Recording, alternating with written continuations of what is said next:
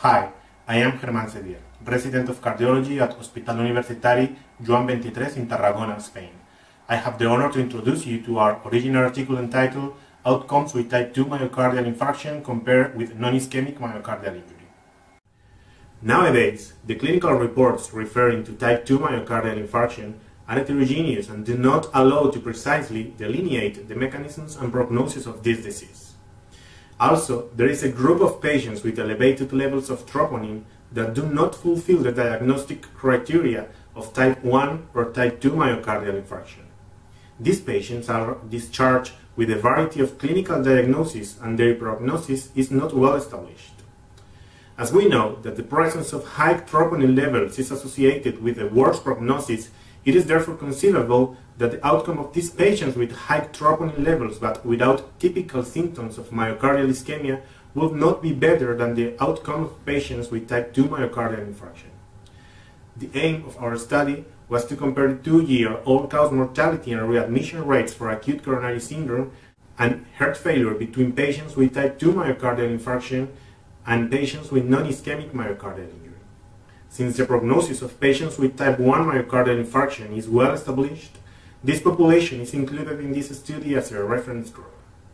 The study included all patients who were admitted at the emergency department of a university hospital in 2012 and 2013 and with at least one troponin test.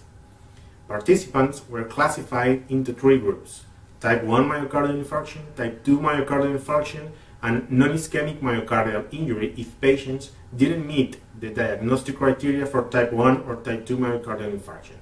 These patients were assigned to this category because we believe that the myocardial injury didn't result from a specific ischemic phenomenon, but rather from systemic processes leading to the death of cardiomyocytes. Patients with type 2 myocardial infarction and non-ischemic myocardial injury were found to be older and to have higher comorbidities than patients with type 1 myocardial infarction. They also presented with greater deterioration in renal function, lower levels of hemoglobin, and higher rates of atrial fibrillation. Between patients with type 2 myocardial infarction and non-ischemic myocardial injury, no differences were found in terms of age, proportion of men, or medical history, being the risk profile similar for both groups.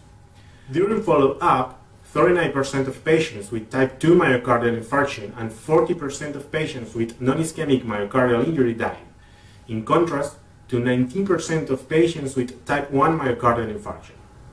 Using the Cox proportional hazard regression model, the risk of mortality in patients with type 2 myocardial infarction and non-ischemic myocardial injury was higher than that in patients with type 1 myocardial infarction. Readmission rates for heart failure were higher in patients with type 2 myocardial infarction and non-ischemic myocardial injury, although not statistically significant. And finally, readmission rates for acute coronary syndrome were significantly lower in patients with type 2 myocardial infarction and non-ischemic myocardial injury compared with patients with type 1 myocardial infarction. This study reveals that patients admitted with high troponin levels but free of ischemia-related symptoms have a 2-year mortality risk comparable to patients with type 2 myocardial infarction. Thus, a population of high-risk patients with abnormal troponin levels fails to be included in the universal definition of myocardial infarction.